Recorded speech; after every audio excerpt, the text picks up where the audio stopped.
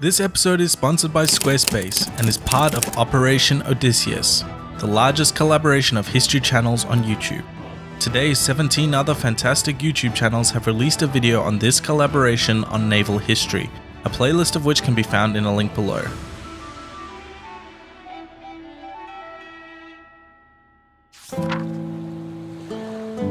After 24 years spent in the court of Kublai Khan in China, an aged and immeasurably wealthy Marco Polo returns to his native homeland in Venice.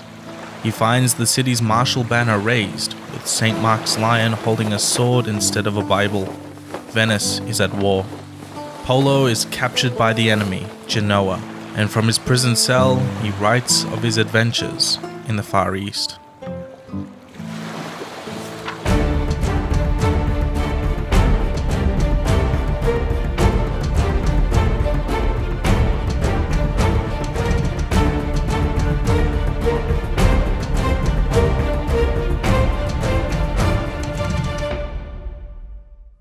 Italian history cannot be fully understood without talking about the maritime republics whose contribution to the economy and politics of the Italian peninsula was almost immeasurable. Chief among them were the megalithic trade rivals Genoa and Venice. And here to help me talk a bit about this topic is Blue from Overly Sarcastic Productions. Say hi, Blue. Hey everyone, and thank you James for having me on the channel. Although I have to ask, where's my mouth? No problem at all, can't wait to get started. And sweet Viennese pastries, what happened to my arms? Blue will also be doing a video on Venice and how it became an unrivaled maritime power. Come to think of it, I'm not really sure how I got here. And why is everything so colorful? James, I'm freaking out, man. Please be sure to check out his video all about Venetian history if you haven't already done so. The city-states of Italy were birthed by warfare. The struggle between the Byzantines and the Lombards for control of Italy meant that the coastal trade cities were left to fend for themselves more often than not, building high walls to protect them from mainland armies, and large navies to protect their trade networks from Muslim and Saracen pirates. The Byzantines granted self-governing status to Amalfi, Gaeta, Venezia, Ancona, and also eventually Ragusa, while the Holy Roman Empire did the same for the cities of Genova and Pisa. War is not good for business, so overland trade routes were pretty much defunct at this point, allowing for the growth and prosperity of the ocean-going trade routes. You'll remember from the previous episode that warfare was so widespread that it even features in the founding legend of Venice. These cities were called republics because they elected their leaders, such as the Doge, Italian for duke, who was usually under large influence by the aristocratic merchant families. As time wore on, two of these republics would come to dominate their rivals for trade on either side of the peninsula, Genoa and Venice.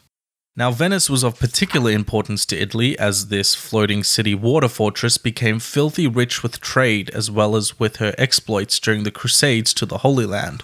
But if you're wondering how this tiny speck of islands became so fabulously wealthy in the first place, then we've got to talk about the unique brand of mercantilism that Venice was famous for, and it comes down to three main factors. The first is geography, as Venice and Genoa sat at the far northern edge of the Mediterranean, meaning they could get goods far into Europe without breaking the bank on slow, expensive, and dangerous overland transit. The added benefit to Venice here is that they were able to dominate the narrow Adriatic Sea, whereas Genoa was just facing out into the open Mediterranean. By controlling those waterways, Venice took nearly half of Italy out of competition. The second factor is trade partnerships, as Venice, and to a lesser extent Genoa too, was tolerant and cooperative with merchants in the Muslim world even during the Crusades. In addition to that, since Venice was a direct offshoot of the Byzantine Empire, the two were buddy-buddy from the very start. Genoa also had these relationships, but it always played second fiddle because it was smack in the middle of major European powers and all of the wars they fought with each other, making Venice the safer option to bet on with regards to trade. The last factor, and the one that really puts it over the edge for Venice, was their government.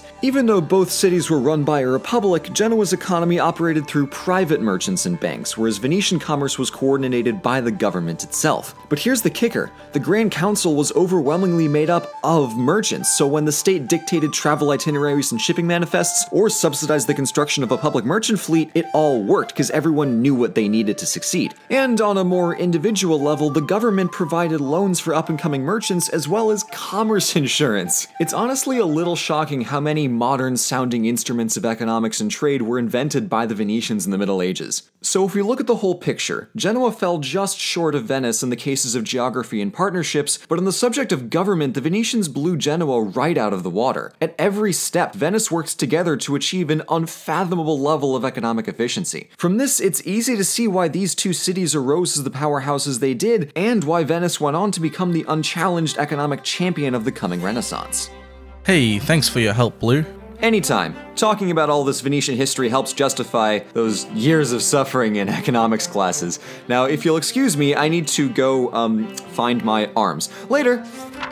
So why are Genoa and Venice so important to understanding Italian history? Firstly, they became the economic powerhouse of the Eastern and Western Mediterranean respectively, subsuming the influence of the other republics until they eventually were butting heads with each other. They were also the go-to shipbuilders for crusaders, meaning they had a huge impact on the campaigns to the Holy Land, only further expanding their influence. The trade networks were so vast that it is thought that the Genoese trading station of Caffa brought the Black Death to Europe on the rats that lived in the hulls of merchant ships. Genoese bankers became the most elite in Europe and even became a pawn for the ambitions of other states for control over Italy, including most famously the House of Aragon and France.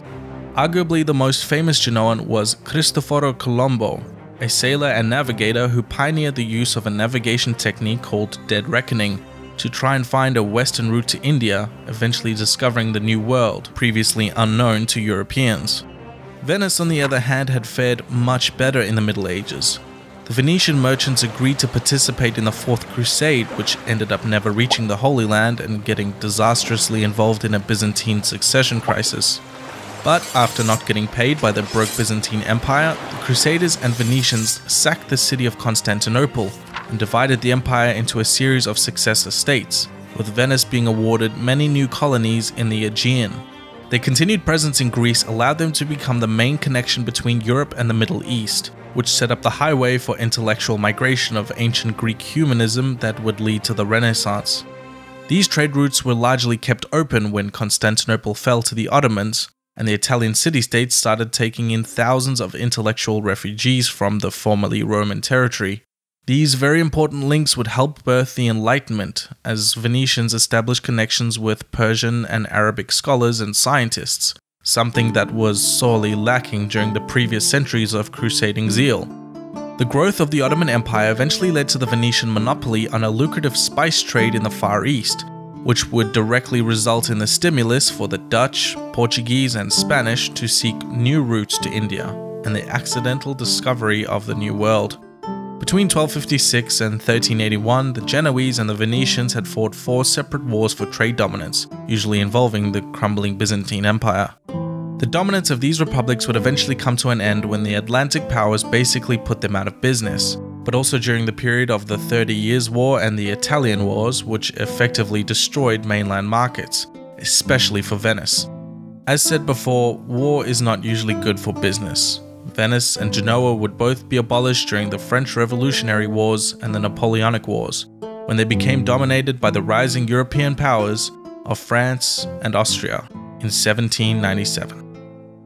This video is part of Operation Odysseus, and you can find a playlist linked to Blue's video on Overly Sarcastic Productions on screen now. Or you can keep on the lookout for this banner on your favorite YouTube history channels to check out this awesome 17-channel collaboration. If you're a fan of this channel, why not check out my brand new website at sweeneyhistory.com. I built the site using Squarespace's amazing design templates, which simply allow any user to drag and drop pictures, videos, and edit pages like a pro. Having a website is essential for your online presence, whether you're a business owner or just need one for personal use. Why pay thousands to have a web designer build you something you can do yourself in an afternoon with Squarespace? Head to squarespace.com/Sweeney to get a free trial and use the code SUIBHNE to build your website and help support the channel. That's squarespace.com/Sweeney to solidify your space online. And also a special thank you to Connor, the newest top tier patron who appeared in the video. If you'd like your chance to also be featured in an episode, please consider supporting at Patreon. Until next time.